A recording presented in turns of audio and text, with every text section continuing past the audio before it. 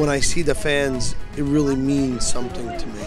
You know, I had a fan this morning that was outside from 6 o'clock in the morning waiting for me to go into the morning show, and she drove from like 9 o'clock last night. Stuff like that is heartwarming. I think that's because I'm real. I think that's because what you see is what you get. And no matter how big or how much money or whatever, I never forgot who I am, where I came from. That's who I am. I'll always be that person.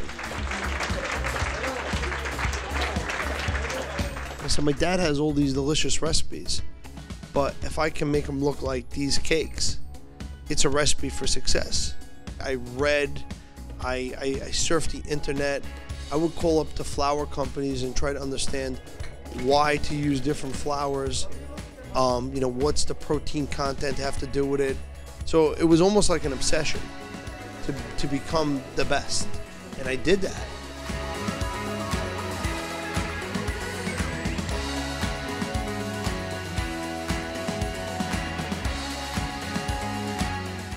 Hey guys, I had a great time meeting you in Poland. We're looking for TLC's next great presenter.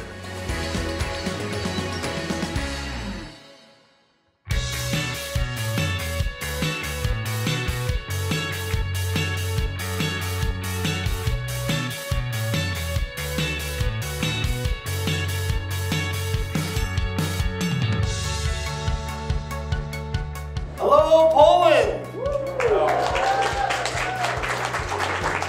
How are we feeling today?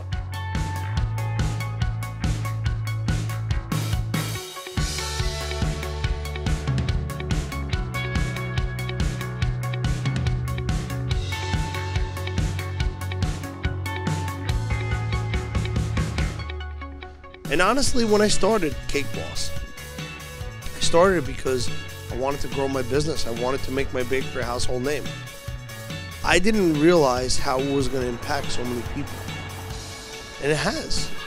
I see little kids, like, you know, want to become bakers because of me. You know, I had a little girl tell me that she's so inspired that she believes she can do anything because I do. You know, so when you hear these different things, and it means so many different things to so many different people, well, it's not about that anymore. It's about how can I create more content that's going to be inspiring, that's going to be family friendly, that's going to be awesome. So my commitment is to help be that partner where we can help with ad sales, where we can help with affiliates, where we can help with making content, or just coming here and making a big deal for the fans so they get more engaged and they start to see what it is. Because again, you know, it's a partnership, so I couldn't be more happy and excited to be here.